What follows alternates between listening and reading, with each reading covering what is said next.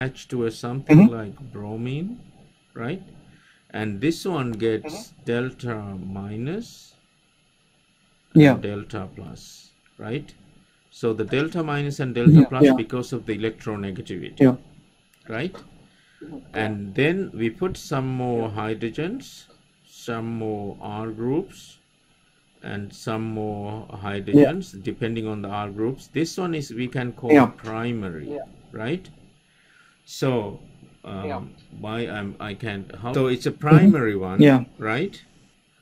And now, so what happens is, for this one, you so later on you need to know primary, secondary, and tertiary. So the primary means actually one R group, right?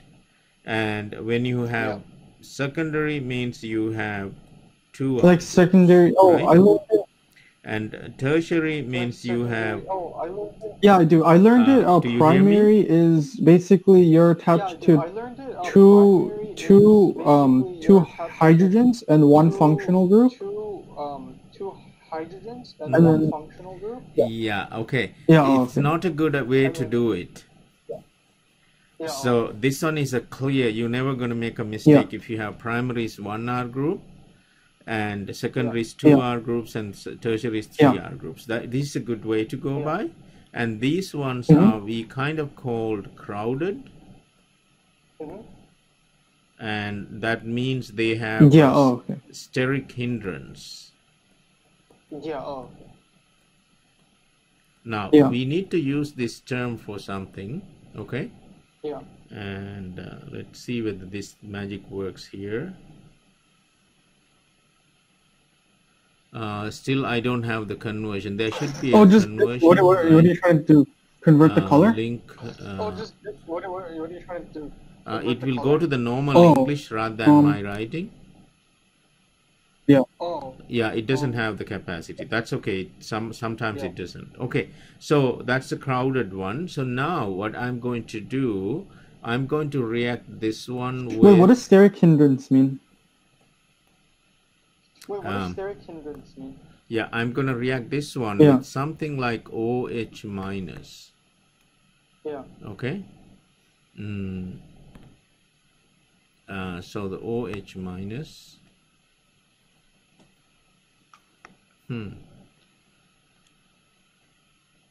It's okay. So we say OH minus, right? And this one is a nucleophile. Because it has electron pairs to give away to make a bond. When it's kind to reach here, this cannot come this way. The reason is it's bromine itself also quite larger atom. Okay, now what happens? This is going to come from this side. So let's take a different color. It's going to come from this side because of the steric hindrance. Okay. Now this type of reaction we call the backside attack. And because it tried from the front, it didn't work, right? Okay. Now what can happen now is this. So this can go into a situation. I'm gonna put something like that.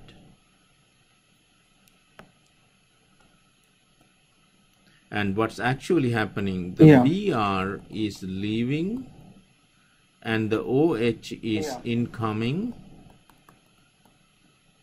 right? And the other ones are the two hydrogens and the R groups and the hydrogen in this case. Let's put this is also a hydrogen, and let's say this is secondary, carbon, right? So likewise, and so then it goes on. So this basically, this will be chopped off and this will be added, right?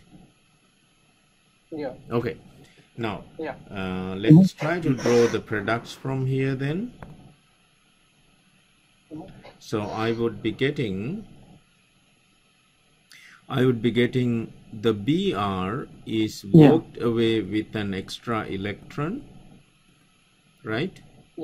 and it's pretty stable. It's actually, I call the octet stable.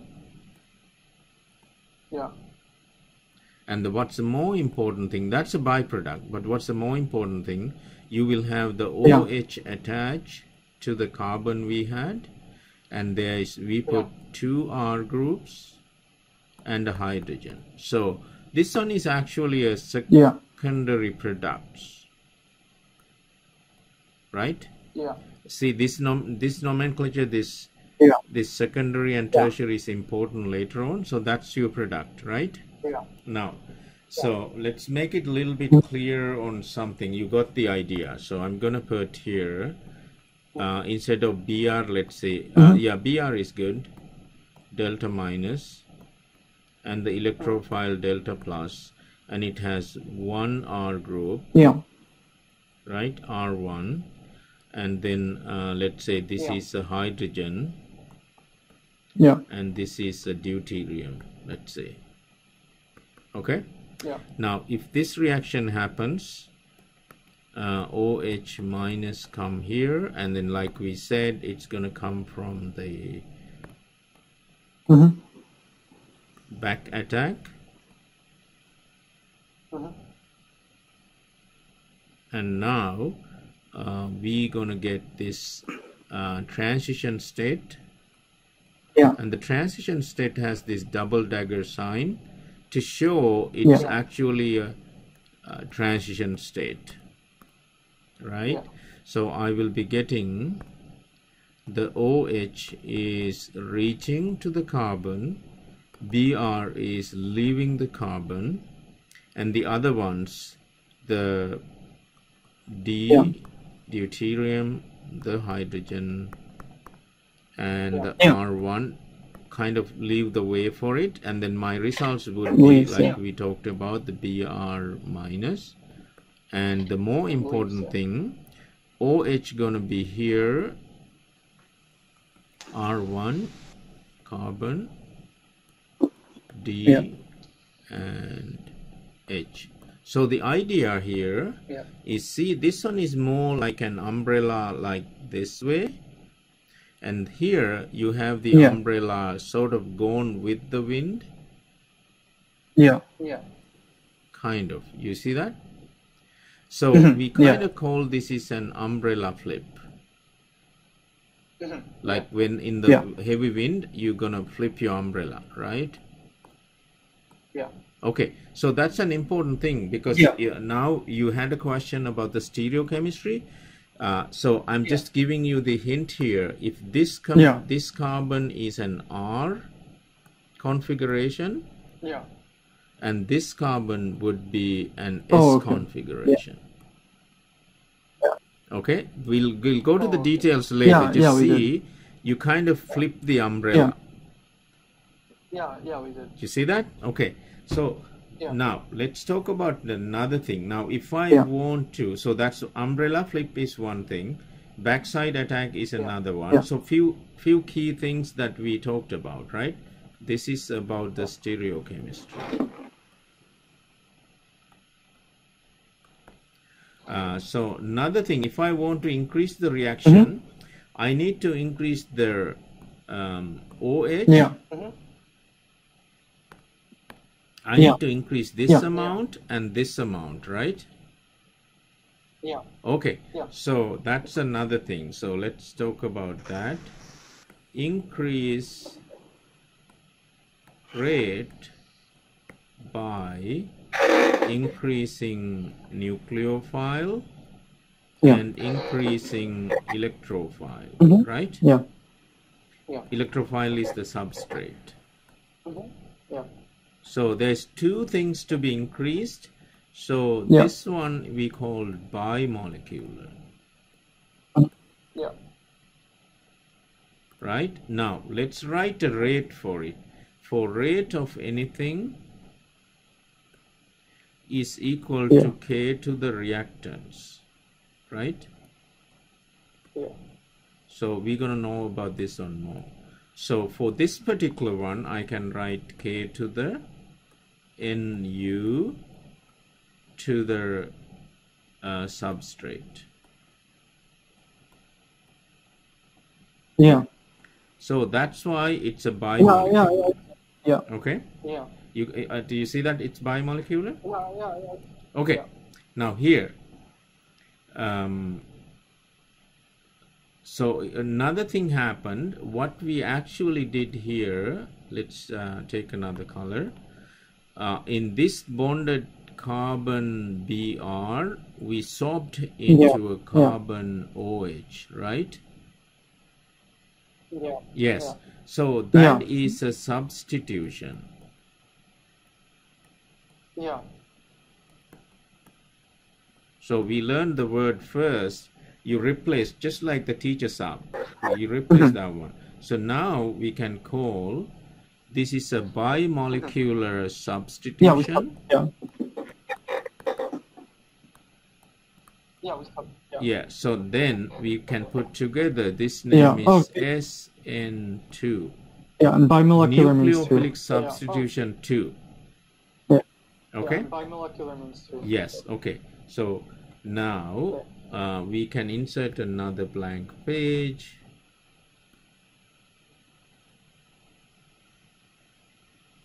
Okay, it went into the wrong place, but okay.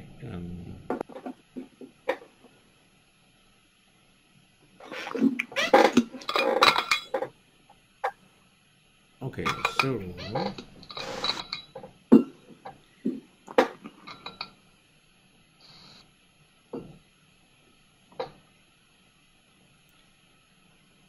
yes.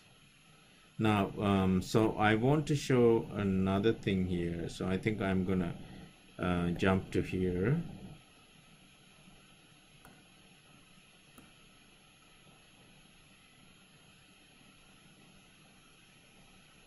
Yeah, I can copy paste and fix that issue. That's okay. Yeah. Yeah.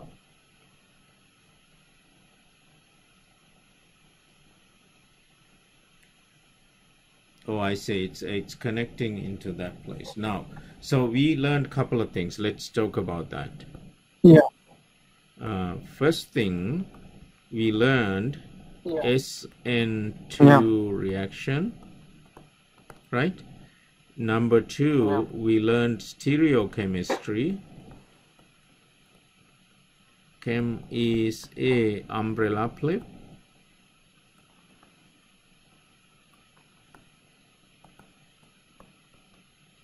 And what else we said? The rate is 2.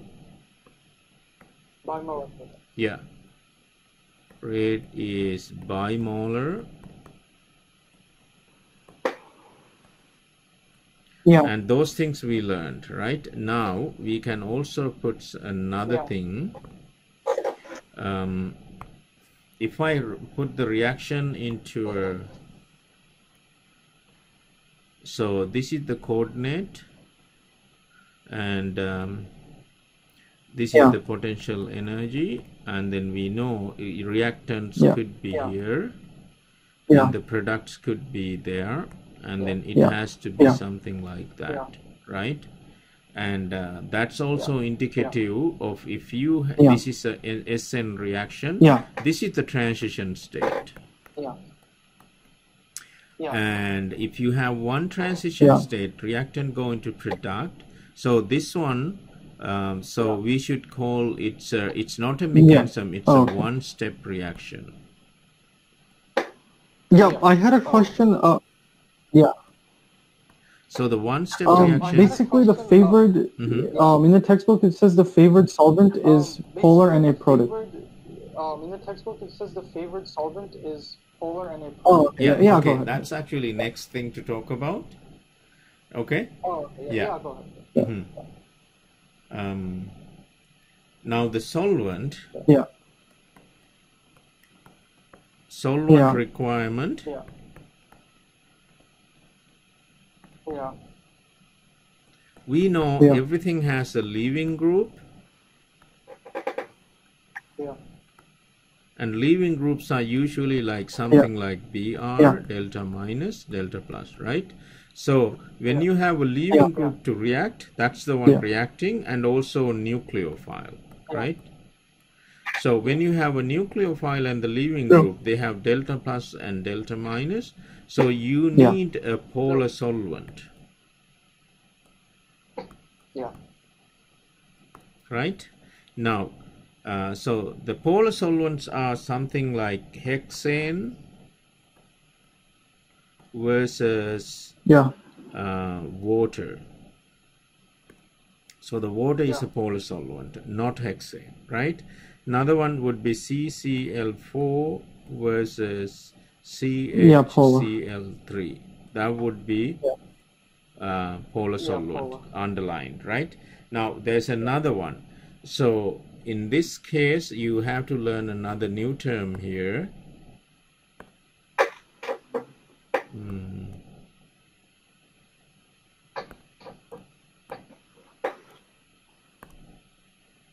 I need a red one. Yes. So here, this one has protons. These are called the protic. And this one has no available protons. So this would be aprotic. Got it? So if you do have protons, it's called protic. If you do not have protons, it's called aprotic. Right? Okay. Now let's scroll up a little bit. And what is my nucleophile in this reaction is OH minus is the nucleophile. Right? So this nucleophile, if I have protons, that will make very easily water. Right? Okay? Yeah, so therefore, in the SN2, you need to have polar anyway, but it has to be aprotic. Got it? So that's the solvent requirement. Okay, so now you have pretty much gone through everything you need for the SN2, and let's quickly go through the SN1. You okay? Okay. So the SN1, I may have another page down here. Yes. So I need to put these together later. So let's enter another one. I think if I enter here, it adds to the top. That's what happened. So we need to insert to the bottom, right? Wait, insert, just do what you did before, and then insert blank page. Just do what you did before, and cover page. Insert blank page. No, then it insert to the top. So we just say pages. No.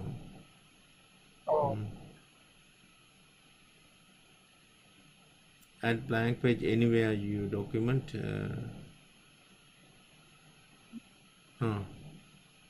Yeah, it's okay. So we'll say blank page, right? Yeah. Does it add to the top? Pages we have to jumble later. So let's see. Does it add to the top? It's just adding to the top what I had. That's okay. So let's do the SN1.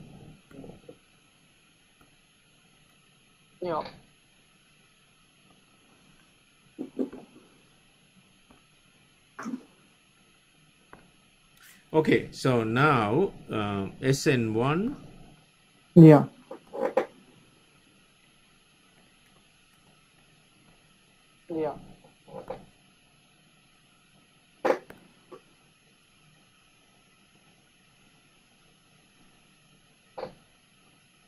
Okay, so in the SN1 reaction, so we're going to get again Br leaving group attached to a carbon delta plus. And in the SN1, I want to get this way, R1, R2, and R3. Okay? And is it primary, secondary, tertiary? Is it primary, secondary, or tertiary? This one? Tertiary. Very good. So, and also it's crowded, right? Now, there's another thing here. for the reaction, we gonna put, oops.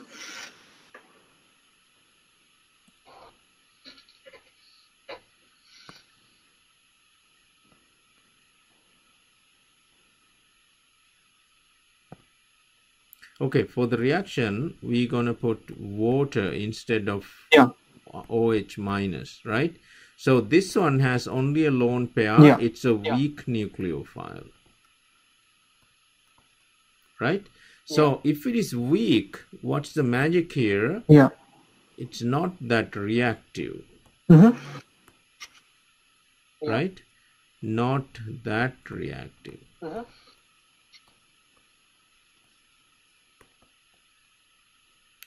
Okay, so it's kind of staying in the background. Because of that, now our situation here is very crowded. So it's going to kick out this one. If you remember the word, both electrons go with their Br, and that's their heterolytic fission, right? So that happens by itself. Also, there is another thing we should pay attention here. I'm just putting everything in one thing, right? So that's heterolytic fission, and then the other one is rate only depends on the rate depends on only carbon, right? So it would be sn1 then, right? Okay, so a couple of things we did. Now let's see what's the result of this process.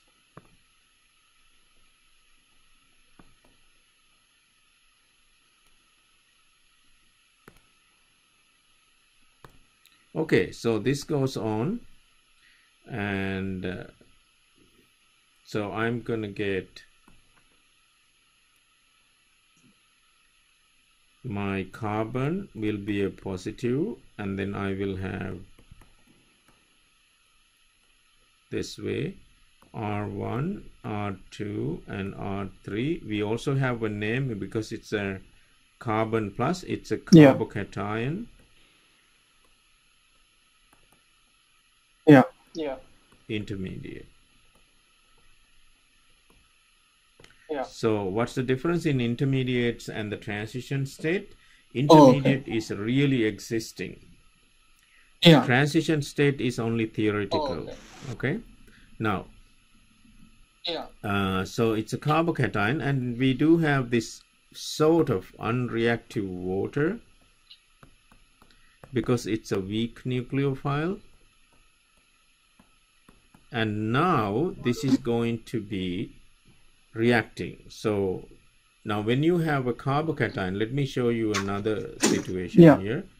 When you have a carbocation, this it's an empty p orbital. It would look like that. So carbocation has an empty p.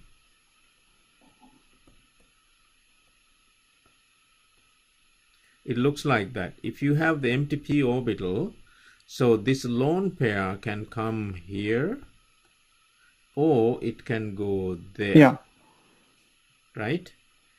To fill the hole, that's the idea. So you can go to the right side of the molecule or the left side of the molecule. So we will be getting two different products.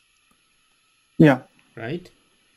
And let's see what they are. So now we kind of have come to the place where we want to talk about this thing. So OHH connected to the carbon, and then the umbrella flip are R1, R3, R2, O. You're gonna get the OHH and connected to the carbon, and then R1, R2, and R3. So now there is something happening. I think it's not the most important thing. This one of the protons gonna go away. Okay, Yeah. one of the protons going to go away. It's not the major important thing. What we want to know our molecule is either this one or this one. Do you see that?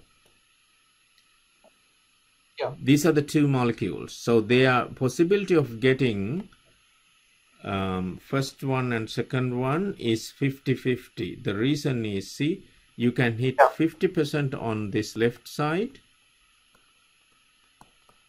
and 50% to the right side, right? So that means my results 1 and 2 is 1 to 1. And these are stereoisomers. Yeah. So when the stereoisomers are 1 to 1, that's called the racemic mixture. Okay? Oh. Yes. And you're going to talk about that one. So what's the racemic mixture? Is 1 to 1 stereoisomer mixture. Right? So that's the SN1 reaction. You learn the SN2. Let's go over recap, and then that's it. No, you have I understand that. So far? No, I understand that. Okay, so now this is the last thing we want to do. So let's see my pen here. Okay, we do. We'll put SN1, and we did couple of things about SN1, right?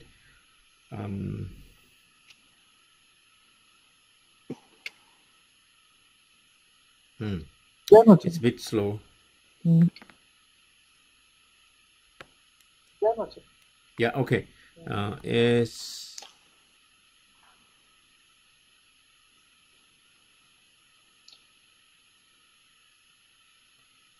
SN1. So the first thing we saw, we need to have primary substrate. Yeah. Actually, it's better to talk about primary electrophile. Yeah. Substrate also correct. Yeah. Yeah. Right. And then the second thing, we had a weak nucleophile, something like water, right? And then third one, we had a S rate is K to the electrophile only, because nucleophile is weak, right? Okay. Yeah. And then fourth one, the graph should look like, in this case, you have two steps. If I call this one is like the elephant, Indian elephant people ride here. So that's a C plus. Yeah. Right. And it's just like the elephant because it's two steps. So if it is two steps, so it has to go through the carbocation intermediate. So C plus intermediate. Right. And so then the last one, because of the C plus intermediate, C plus, I remember I said it has two sides. You can hit to the left or you can hit to the right, and it's 1 to 1. So therefore it would be racemic. So that's kind of the full essence of the SN1, right? Now, so let's like whereas the and then two is just one step. Like whereas the two is just one step. Yes. So I'm gonna last one. So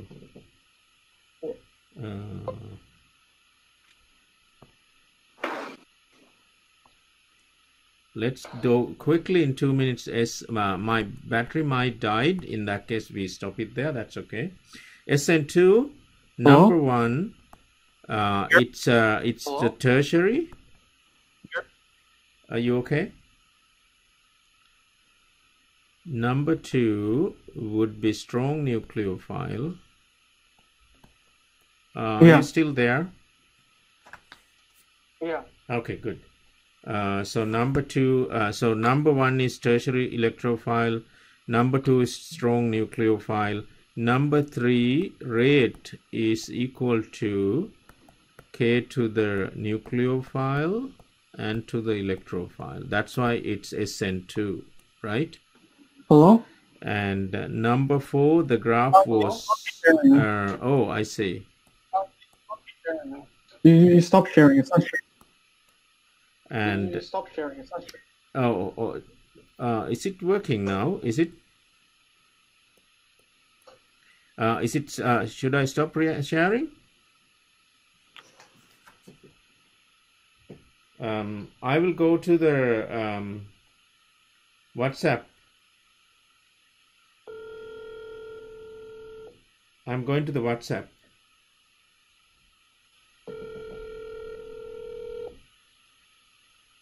And intermediate is actually transitions. Okay, I'm in the WhatsApp for a moment.